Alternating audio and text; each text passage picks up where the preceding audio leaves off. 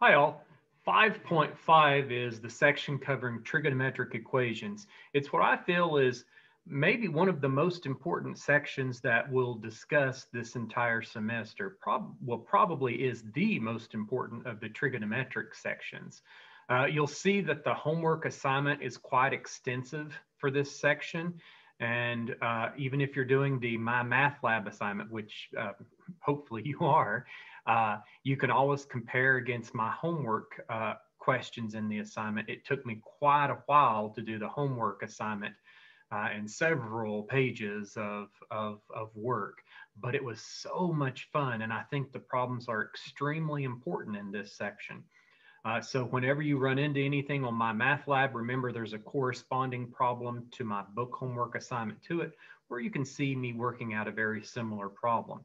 Now, also, with the fact that this homework assignment is longer and I feel more important, I've made this assignment worth twice as much as the other assignments.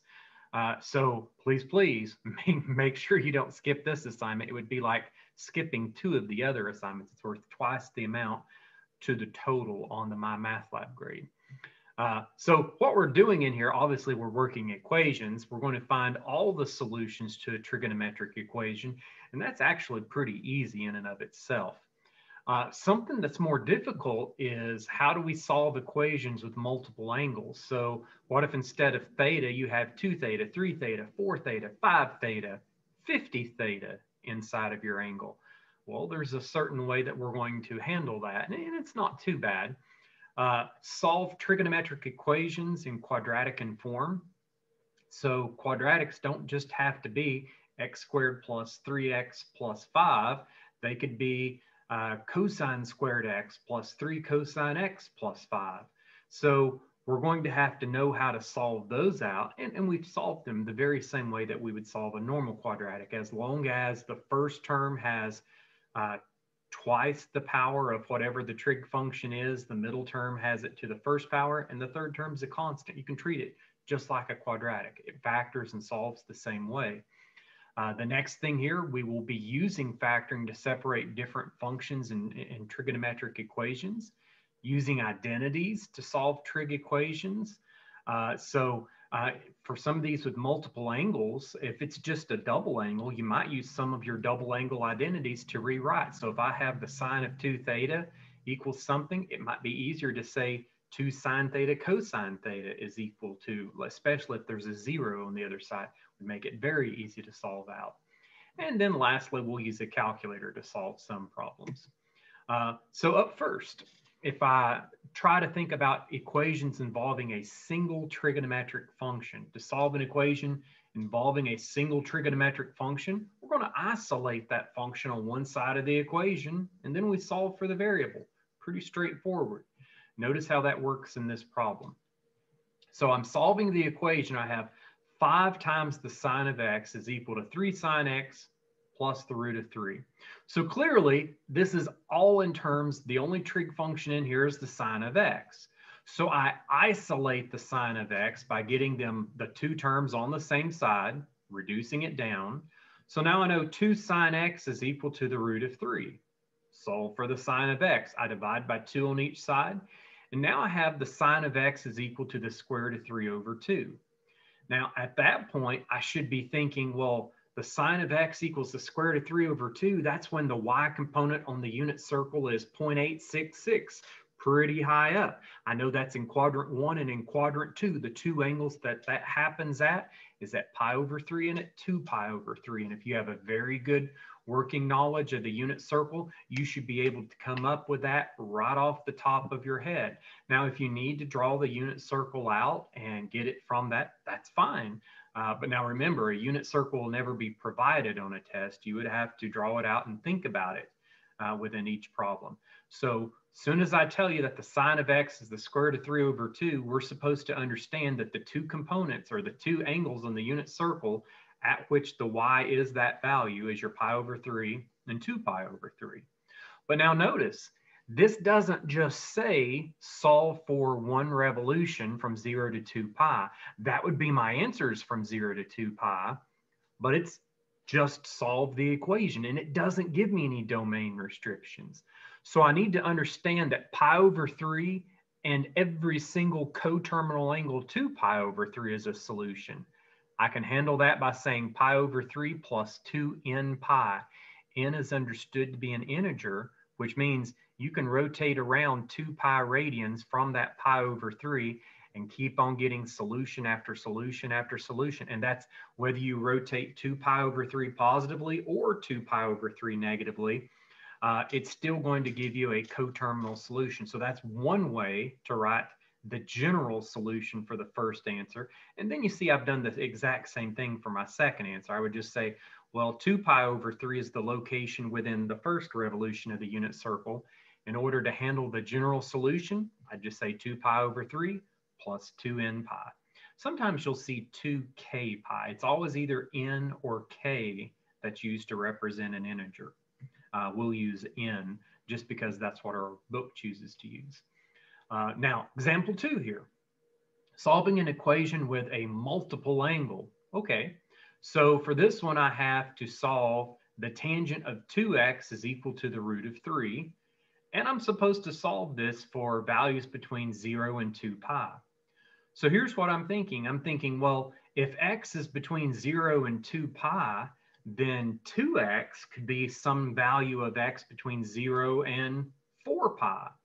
So I'm going to be thinking of all solutions within 2 revolutions of the unit circle. So here's what I do.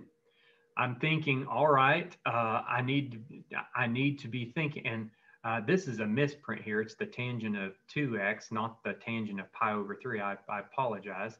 Oh, no. What I'm doing there is I'm saying, sorry, in quadrant 1 at an angle of pi over 3, we know at pi over 3 that the cosine value is 1/2 and that the sine value is the square root of 3 over 2. Well, the tangent of pi over 3 then is the square root of 3 over 1, or just the square root of 3. So that's one value that it occurs at. So then I can say, well, all right, then 2x has to equal that pi over 3. And then any coterminal angle to that, I could just say, well, all right, I know that that the tangent would be the root of 3 again in quadrant 3, and it would be at an angle of 4 pi over 3. Because at 4 pi over 3, your sine is the negative square root of 3 over 2. Your cosine is negative 1/2. So the ratio of sine over cosine would be negative root of 3 over negative 1. Hey, it's the positive root of 3. So you'll see here, that's why I said your solutions are going to be at pi over 3 plus n times pi. Because if you add 1 pi, it's going to take you to 4 pi over 3. If you add another pi, it's going to take you back up to 7 pi over 3, which is coterminal with pi over 3. Add another pi, it takes you to the coterminal angle with 4 pi over 3. In quadrant 3, it'd be 10 pi over 3 at that point. So I know my solutions are going to occur every n pi radians. I just need to set my angle 2x equal to that. Well, now when I solve for x, it's going to be pi over 6 plus n pi over 2. Now, this is where my general solution would be, but I just need to solve for values of x that are between 0 and 2 pi. So since I know that there's 2 solutions within the first rotation of the unit circle, I know that there's going to be a grand total of 4 solutions to this problem, because this is going to allow me to go 2 revolutions. So I know that these 2 are my first solutions, pi over 6 and my 2 pi over 3. And then if I keep on going, I can say, well, my third and fourth solution, it's when I keep on having to add another value of n. Please notice here, I said my solutions are going to be at pi over 3 plus n pi. My first solution is when n is 0. I don't have to add anything to that first pi over 3. That is one solution. So it's just 2x is equal to pi over 3. And I get my solution, x equals pi over 6. Well, my second solution is when I had to add one value to that n. So you'd say, well, that's going to be pi over 3 plus pi. That's 4 pi over 3. So 2x equals 4 pi over 3. x is going to equal 4 pi over 6, which reduces down to your 2 pi over 3.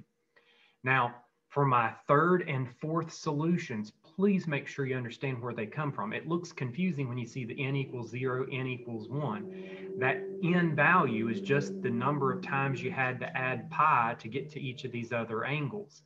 You had to add pi 1 time to get to this second angle. You're going to have to add it 2 times to get to the third angle and 3 times to get to the fourth angle. So whenever you're doing all of these, you can just say, well, we have our general formula, which is pi over 6 plus n pi over 2. Might as well just use that for the first 3 values of n. That makes it easier. Yeah. So over here, I said, well, when n is 2, I'm going to get pi over 6 plus 2 pi over 2. That's adding pi. Pi over 6 plus pi gives me 7 pi over 6 for my next answer. And please keep in mind, that answer is still an x value between 0 and 2 pi. So you know, okay, keep going. Your next solution is going to be when n is 3. You'd say pi over 6 plus 3 pi over 2. That's going to give you pi over 6 plus 9 pi over 6, which is going to give us 10 pi over 6. And 10 pi over 6 would be 5 pi over 3. Now, let's assume you didn't know you should stop at an n value of 3. What if you think, well, okay, how do I know I don't keep on going? Well, try it. What if I did plug an n value of 4 in here? You would get pi over 6 plus 4 pi over 2. 4 pi over 2 is already 2 pi right there. So you'd be adding 2 pi and pi over 6. That would be an angle greater than 2 pi radians, which is not possible outside of the domain for x. So you'd know, I already need to stop. Now, the way I would think about this, more so than doing that, is just to say, I know that there's 2 solutions within the first revolution of the unit circle. So for 2x, I'm going to be doubling that unit circle, and there will be 2 solutions in each of those revolutions. So I can say, I already knew there would be 4 solutions, and there are. Now, next problem here. What if you have a trigonometric equation in quadratic form? If it's in quadratic form in this manner, where you only have one of the trig functions squared, it's best to go ahead and solve for that. Now we're going to see quadratic form where we have the second power and the first power later, and those are the ones that we're going to need to factor or use the quadratic formula. If you only have the trig term squared, it's the same thing as the example 1 where I say, get the trig function all by itself. So you say, okay, my goal is to get cosine by itself. First step, I add 3 to both sides. I did that right here. And again, I'm thinking I need to find all solutions between 0 and 2 pi. Up next, I would get the cosine squared by itself by dividing by 4. And then if cosine squared x is equal to 3/4, then I can take the square root on both sides. And please, please remember, whenever you take the square root of both sides of an equation, the side not containing the variable you're solving for has to be the positive or negative root. So here we get the cosine of x is equal to the positive or negative square root of 3/4. And I can say, well, the square root of 3 doesn't simplify, but the square root of 4 does. It's going to give me the positive negative square root of 3/2. And so now I just need to be thinking on a unit circle, when is the x component positive or negative square root of 3/2? Well, I know it's the positive square root of 3/2 at pi over 6 and 11 pi over 6. It's the negative square root of 3/2 at 5 pi over 6 and 7 pi over 6. All 4 of those are solutions. And since we were only solving for values of x between 0 and 2 pi, those 4 solutions are our only solution. Now, if I hadn't given a domain restriction here, you could have easily found the general solution by just adding 2n pi to each of these individual solutions, and you'd be done. For example, 4 here.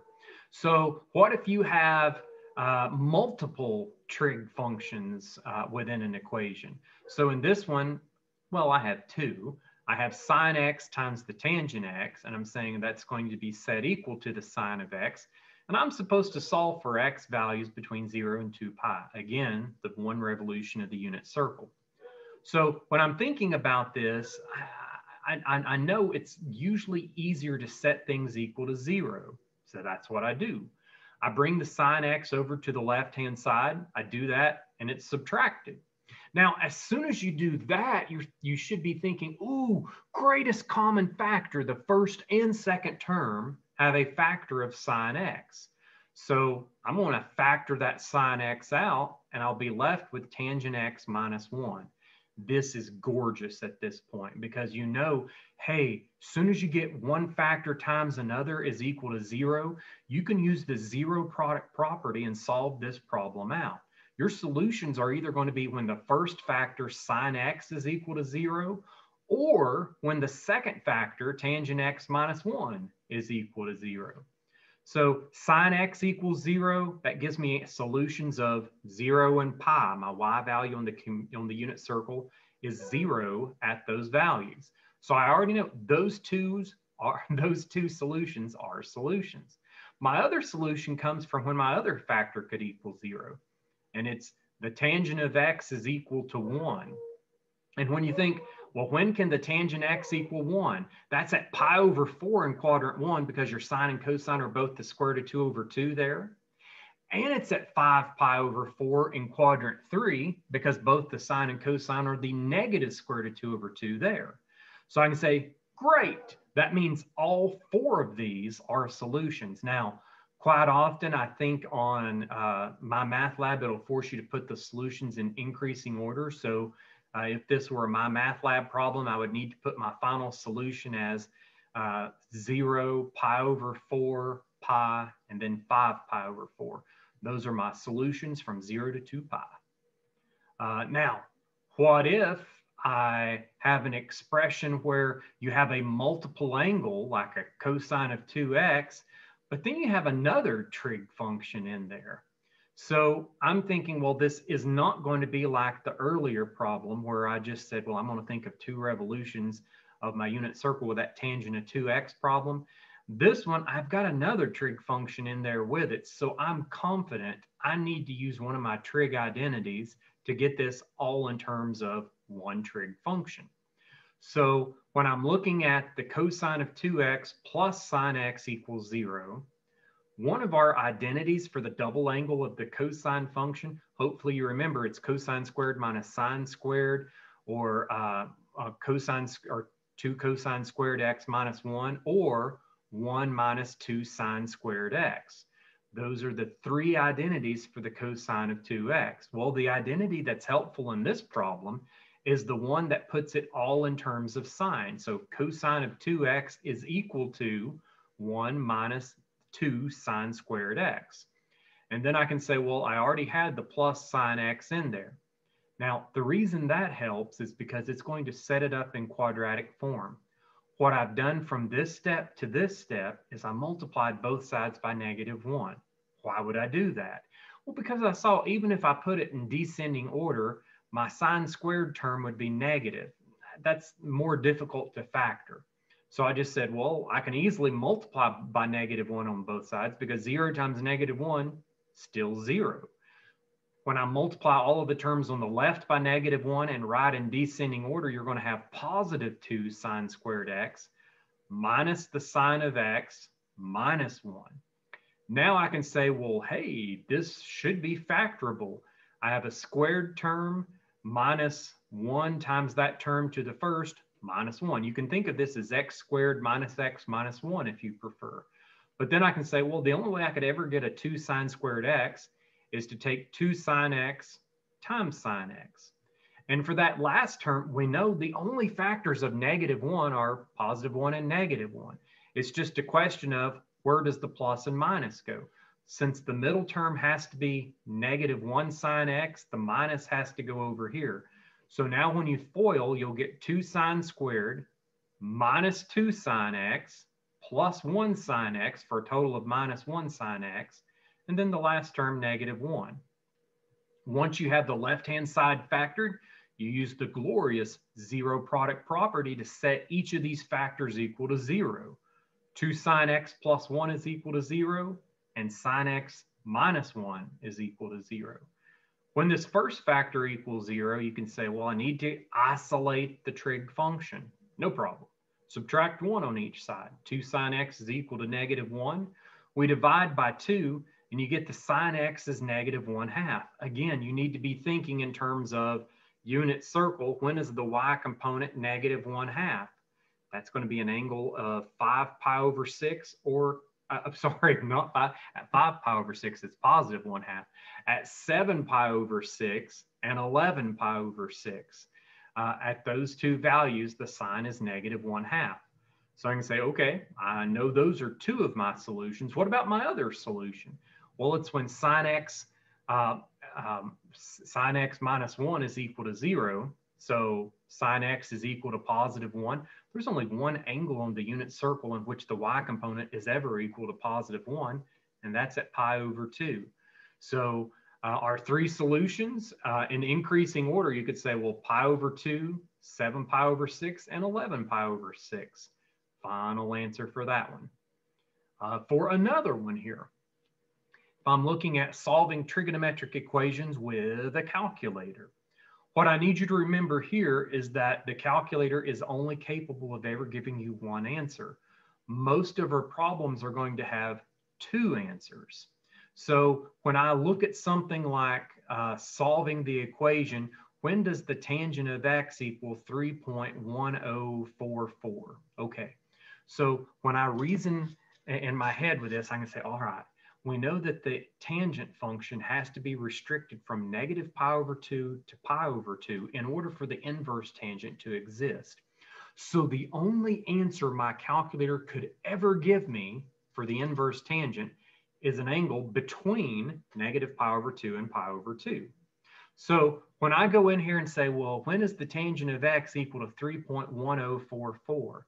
So this is literally asking me, when does the y component go up 3.1044 times more than the x component moves to the right? Or when does the y component go down 3.1044 times more than the x component moves to the left? Now, our calculator can only give me that answer in quadrant 1. It's not capable of giving me the answer in quadrant 3. So you've got to understand, based on your knowledge of the unit circle, the existence of that other solution. So now you could say, well, the first solution, extremely easy. You just go to your calculator and say, x is going to equal the inverse tangent. The way you get rid of tangent is to take the inverse tangent of both sides. So x is equal to the inverse tangent of 3.1044. And then as a decimal, that's going to be approximately 1.2592 radians. So at 1.2592 radians, the y component is moving up 3.1044 times more than the x component's moving to the right. But now you need to understand there is another value that your inverse tangent function cannot give you on your calculator. And so you can say, well, that value is always going to occur pi radians beyond that. Because you can say, well, at pi radians, you're going to be down in quadrant 3, and your y component's going to be going down 3.1044 times more than the x component's moving to the left. And you can go in and say, well, that's going to be at 4.4008 approximately. Now, if you had any question, you could calculate that out and say, oh, then I should be able to take the tangent of 4.4008 radians, and I better get back 3.1044. And yes, I promise you, you will. So you could easily check the other answer with the calculator. You just can't obtain it with the calculator. Let's see, example 7. Using a calculator to solve trig equations again. What if I give you a sine function? So this one should be very, very easy.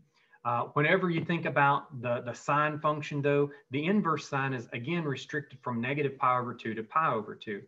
This time, the -pi over 2 and pi over 2 are included, but that still is only going to give you one answer.